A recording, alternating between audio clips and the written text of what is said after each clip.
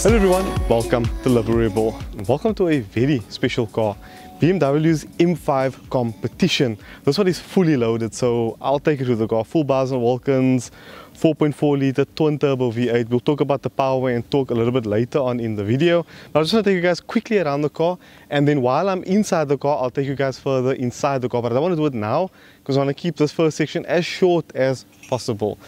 So, facelift, you've got narrower headlights, slightly bigger air dams, a revised front bumper, new design grills. They are still huge for a BMW.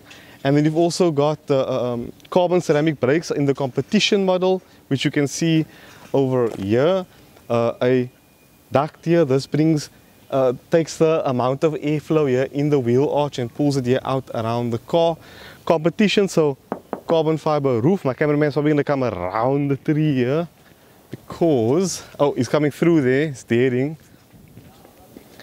And you've got this lovely color paint, but I mean, look at the way this car looks. 20-inch wheels, revised 20-inch wheels, narrower rear tail lights as well. And this one is fitted with the M Performance exhaust, so it is stupid loud. But yeah, a quick tour around the car, but I know you guys all want to know what this thing drives like, so let's get it on the road and see how it drives.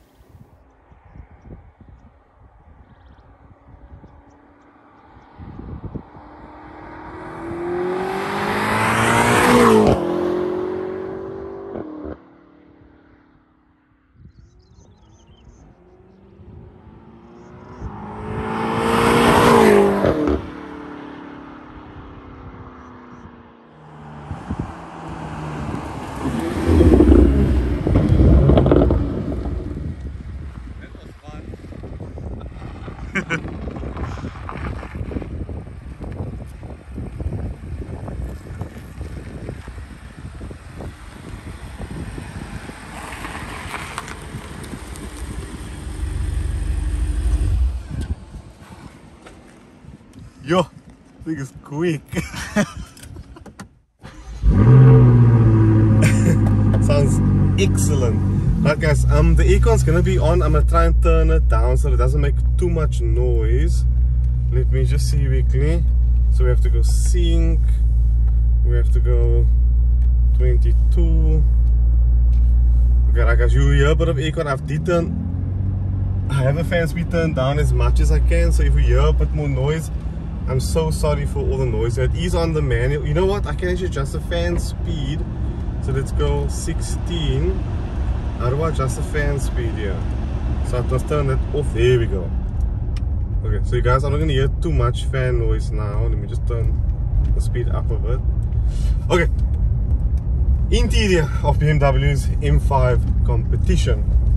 Let's start with the sound system. You guys know I really like sound system in cars. This has the premium Bowers & Wilkins sound, and it's okay. I don't know why, but I remember having M5 comp a few years back, the non-facelift. This is the LCI, and I was very impressed with Bowers & Wilkins at the time. But I think that's because I didn't get to hear a lot of other car sound systems. Recently I've sampled the B&O in the Audi RS Q8. It was the highest end B&O. I've heard Bowers & Wilkins in the Volvo. And this definitely isn't the best implementation of Bowers & Wilkins. I must admit the Harman Kardon sounds better, and that is not a good thing. I mean, you're paying extra for the BMW badge. I do think the sound should be better. It's even got a diamond tweeter, but it's just not doing it for me. Bass as well, just it's a bit disappointing. Further on, this car has the comfort seat option. These seats are marvelous, and when I say marvelous, I mean uber comfortable. They support you really well. They've got side bolsters in the backrest of the car, of the seat, and they've got good bolstering by your legs as well. My videographer is got a bit bigger build than me, actually quite a bit bigger build than me, and he struggles a bit in these seats because his legs pushes the bolsters out of the seat. But I'm okay with it because at the end of the day, this is a performance car and you need to be comfortable and firmly held in the seat of the car. I'm not going to say too much about the interior because you have seen my previous M5 comp video, and this is just more about driving impression and a quick walk around of the car. But flipping hell, guys, I'm properly in awe of this thing. It's an M5, and I mean, that's as good as it gets in the big German saloon car wars. So yeah, we're coming onto a bit of a straight road now. I'll put my foot down a bit for you, and obviously when we get to the dam, I will put my foot down around the turns.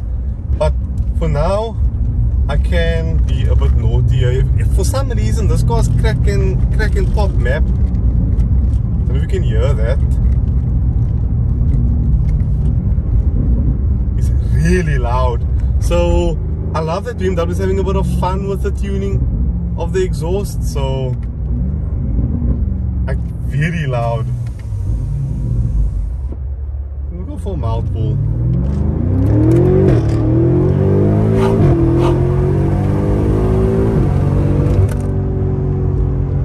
That was big numbers like that. This thing is stupid fast, and it is stupid fast because it has 460 kilowatt and 750 Newton meters of torque. Now, on to other things about the M5 competition. It is all-wheel drive, and by all-wheel drive, it can go... Oh, let me first say our GoPro on that side overheated, so we don't have a forward-facing camera now until it cools down. So that's a bit of a problem, but I'll chat to you guys a bit more about the M5 competition and its engine. So 4.4 liter twin turbo V8. It is a hot V. That means the turbo sit in between the V. As you guys know, with these hot Vs, you've got charge cooling, so the intercoolers are fed by water, and that cools the temperature of the air as it comes into the engine. The other thing with the M5 competition is you've got a diff cooler at the back, full electronic locking diff, 4-wheel drive that you can make rear wheel drive, and these M1 and M2 buttons on the steering wheel that lets you configure the entire car. It is really impressive, but this road is a bit rough here, so as soon as we get to the dam, I'll chat to you guys a bit more through the corners. Hopefully by then the phone is cool and we can get a forward facing view for you.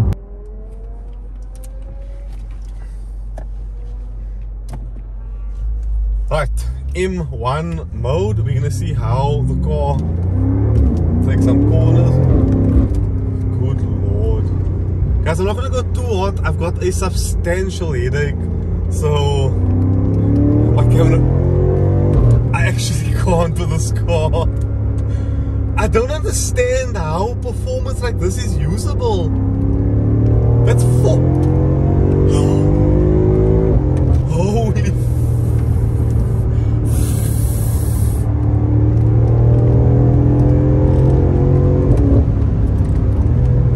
This is ridiculous, guys.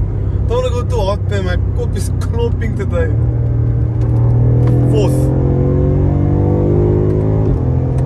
Yo, just doesn't stop. I'm actually feeling a bit better now that I'm pushing the car through corners.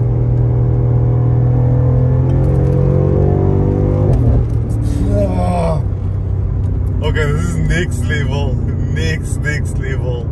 So BMW has essentially done a lot to the car's chassis in order to get the car to turn in a bit better. No communication through the steering wheel from what I could feel. The carbon ceramic brakes bite really nicely. Overall, the car feels lovely through the corners. However, even though it's a competition with the carbon fiber roof and all the other options, it still weighs over 2 tons. And it's not masking it that well. I can feel the inertia through the corner. Doesn't mean it's not making the car fun. It just means it's making the car feel a bit heavier than expected. Nevertheless, a weapon to be reckoned with. This thing is stupid fast. Stupid fast. Do I like it though is the question. Over the E63S, which I had a few weeks ago, that the indicator stopped working and all that stuff. No, I think the E63S feels a bit more fun. I think the gearbox on the E63S is a bit crisper. I also think that overall the E63S just had a bit more fun to it. Yes, the E-Class is a Mercedes and I'm not being biased. I just think the Mercedes got a bit more bite, man. You know, when you pull the gear change on the Mercedes, a nice snap from the gearbox. The 4-liter twin-turbo V8 was slightly more like aggressive than this car. But overall, I am very impressed here with what BMW has done. Let's get some outside shots and then run to our conclusion.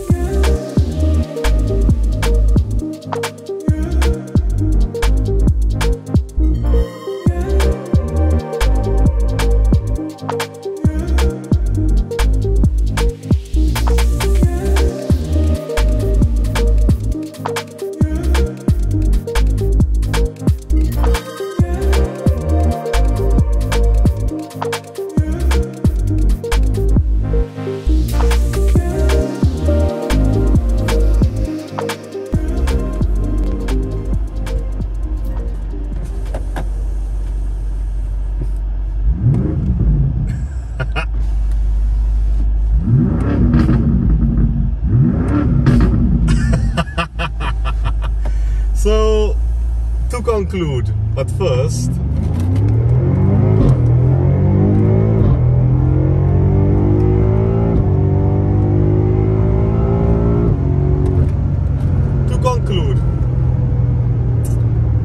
I like this car.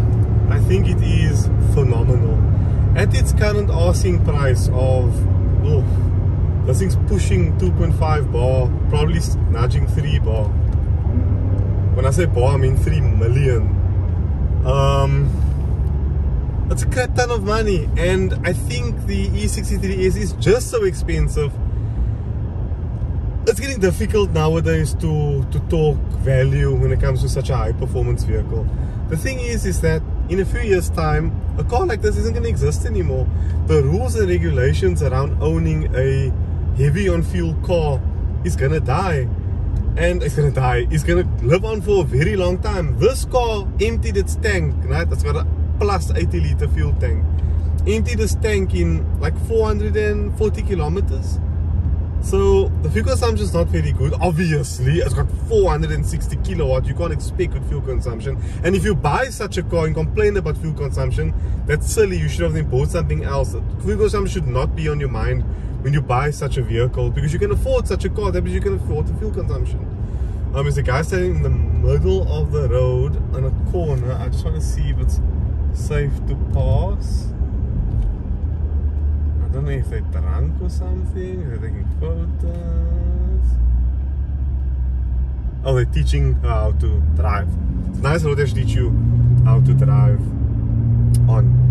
But so far, the I almost said F10, the F90 LCI facelift is a very good car. The 8-speed ZF is phenomenal. There's gear shift ferocity on the gear lever. It's just a very fun car. I like that BMW had some fun here and wasn't very boring. It's got autonomous driving as well, like really good. I'm really impressed with the way it self-drives. Very, very smooth on the throttle and pulls away with absolute effortlessness. Oh, let's get across here. And that's my final thoughts on BMW's M5. Buy it while you can. Cars like this, again, aren't going to be on the planet for very long if you can afford it. And if you can afford to buy this car, I'm super jealous, because it is a phenomenal piece of engineering. and I am smitten by it. I just wish the Powers and Vocals was better, and I also wish that this one had the massaging seats, because the massaging seats are really good in this car. So thank you all so much for watching the video. Be free, be you. Liberebil out.